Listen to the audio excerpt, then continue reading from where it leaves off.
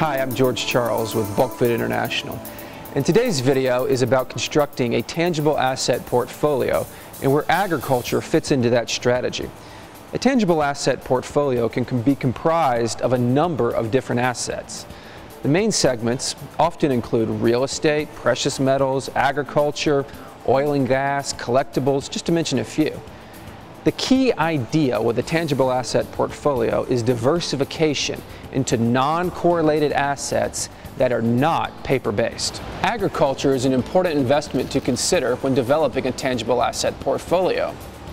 When we look at the agricultural sector, investors traditionally have a couple different options. First, they could consider an investment in farmland.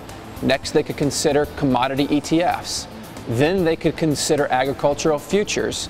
And then lastly, they could think about stocks in companies in the agricultural sector. In reality, the only tangible asset in that list was farmland.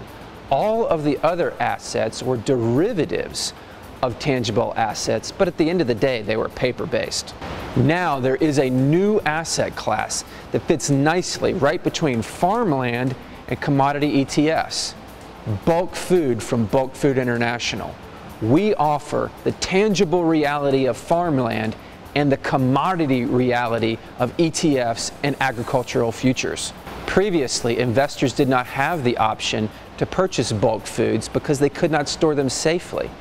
Now, however, by providing a means to store them safely, whereby they will not degrade, we have changed the game.